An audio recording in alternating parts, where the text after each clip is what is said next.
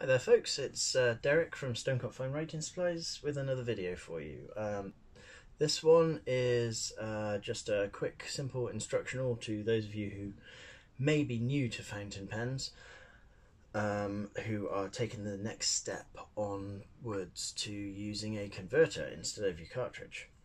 So, I'm going to demonstrate a quick, easy and fingers crossed mess-free way of filling the converter. So I'm going to use the Benu Supreme Azure from one of my previous videos.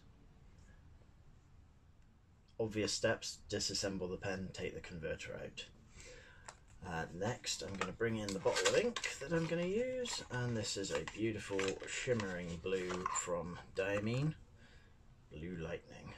And because it's a shimmery ink, you will get a deposit at the bottom of the bottle after it's sat for a little while, so you always need to shake them.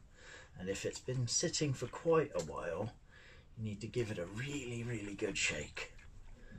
And then you'll see, swirling throughout the ink, the shimmer is finely dispersed. It's not all sitting in the one place, which is kind of necessary, really.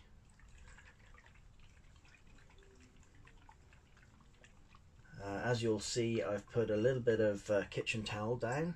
This is just to basically protect your work surface in case of spillage. So sometimes I'm a bit clumsy. I usually do this with my own pens at home in the kitchen, right next to the sink. So it doesn't matter too much if I spill, but I always put kitchen towel down just in case. So I've given that a good shake, so open it up and the ink in there will all be nicely dispersed with the shimmer. Next I'm going to take one of the syringes, which is available in our Stonecott pen cleaning and maintenance kit. Suck up a small amount of ink. Now, it looks like a small amount in the syringe, but this is actually quite a huge amount for the converter.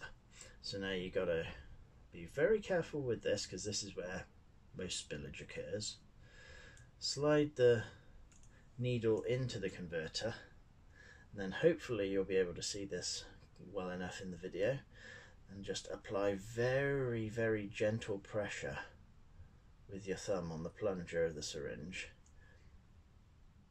until the ink fills the converter. And then what we're going to do is pop the converter into the nib unit and then give it a little bit of a rotation on the plunger to give the ink a little bit of a squeeze into the feed. Make sure that the converter is firmly seated. Then reassemble your pen. Pop the lid on just to be on the safe side. Pop that to one side. What I like to do is, if I have something around, like for instance I've got a pack of cotton buds here, if I have something like this, I can stand the pen upside down in those, and that assists in the ink making its way into the feed. I've still got ink in my syringe, so very easy, nice and gentle. Pop that back in there, and you'll see, maybe, I'm not sure if this will come out on the camera or not, but even with the gentlest little bit of pressure that I was applying there, even then there were a couple of little sprays, a couple of little dots on the kitchen towel of blue ink. So there we have it. That is a quick and easy way of how to fill a converter the hopefully non-messy way. This is one of our Dingbats notebooks. This is from the Earth collection. This is the lime green Yasuni National Park version. Okay, here we go. Take that out of there a second. As you'll see, the notepad opens flat. Beautiful, beautiful notepad, beautiful quality paper. Anyway, enough about the pads, we're here about the pen. So let me see, still not come through. So what I then tend to do is give them a little bit of a shake, and just not too violent a shake, just enough to get the ink down all the way into the feed and through the feed to the nib. And if it hasn't worked after a couple more shakes like that, I'll then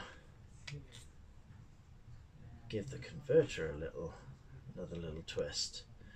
All the time watching the feed to make sure that ink doesn't come splodging out and that I don't twist it too far. And that's why I'm not twisting too hard as well, because the last thing you want is for ink to come splodging out all over the place from your feed.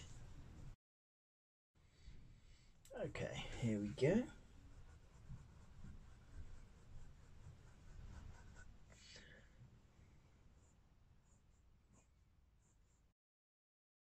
Now this is a medium nib, lovely smooth nib actually, and it deals quite well with the shimmer ink. It really shows the shimmer beautifully in that particular pen. And there we go. That is a nice little writing sample there for you. And hopefully you'll be able to see the shimmer